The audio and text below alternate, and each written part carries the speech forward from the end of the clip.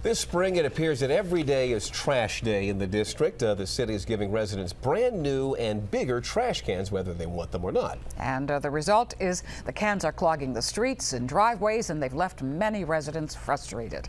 Stephen Cheetah is in Northwest Washington with what's being done about this. Stephen? Maureen, it's more like what's not being done. The city gave out the new recycling bins and trash cans and told residents to put these "Take Me" stickers on their old trash cans. City promised that those old trash cans would be removed, but as you can see here on this street, we've still got them lining the sidewalk. They're lining sidewalks all around the city, and there's really no date on when they're all going to be removed. Spring blossoms abound across the nation's capital, but something else is in abundance, and it's not so pretty.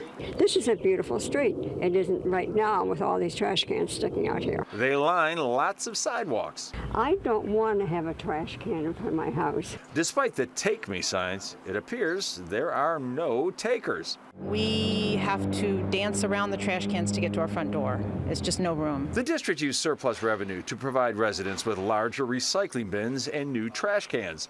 Some wonder why spend millions of dollars replacing perfectly fine trash cans. It would have been more cost efficient, it seems to me, to invite us to request a can. We would never have done so. Some district residents find the old, smaller cans more manageable. These are much too large for us in our home. Meanwhile, some of those lingering trash cans are slowly filling up again.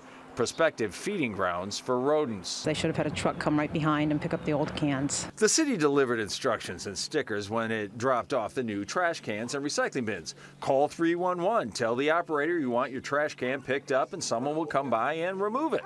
Problem is, so many people say they didn't need extra trash cans, the city doesn't have enough people to take the old ones away. If you could think of some way to get them to take them away, we'd be grateful. Well, the city says that it is just overwhelmed with all of these trash cans. Now, here's one pointer, though. It says that if the city comes around, if some DPW workers come around to haul them away, make sure they're turned upside down like this. If they have any trash in them, they're not going anywhere. Reporting live, Stephen Cheetah, ABC 7 News. All right, thank you, Stephen.